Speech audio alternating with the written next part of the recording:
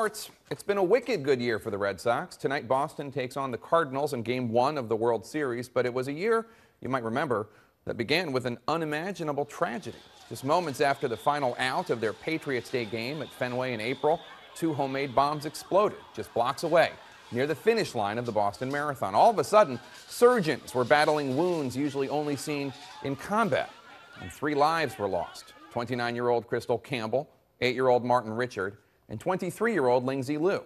Then there was the manhunt that virtually shut down the entire city, forcing the Red Sox to postpone a game, a search that ultimately ended with suspect Tamerlan Tsarnaev dead, along with MIT officer Sean Collier, and led to the capture of Jahar Tsarnaev.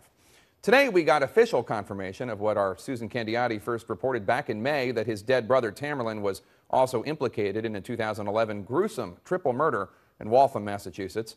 But through all of this, including the sad news today that a young teacher was murdered just north of Boston, the city and their beloved Sox remained Boston strong. Victims are learning to walk and run again on their prosthetic legs, and the Red Sox are playing for the title. I spoke to Red Sox President Larry Lucchino in the days after the bombing, who talked about the team's pivotal role in the city's recovery.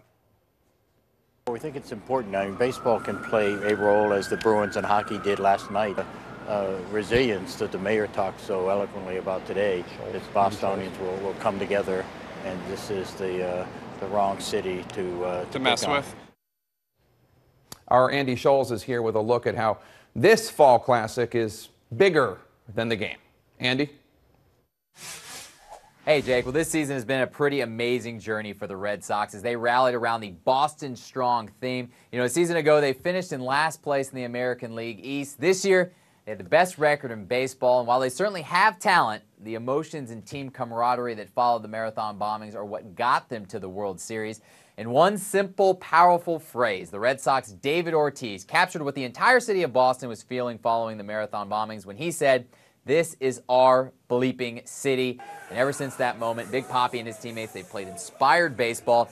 And this season, the Red Sox, they were more than just a welcome diversion from what happened. Fenway Park has been a sanctuary and safe haven for the people who were most affected by the tragedy. It's a tough time for this city.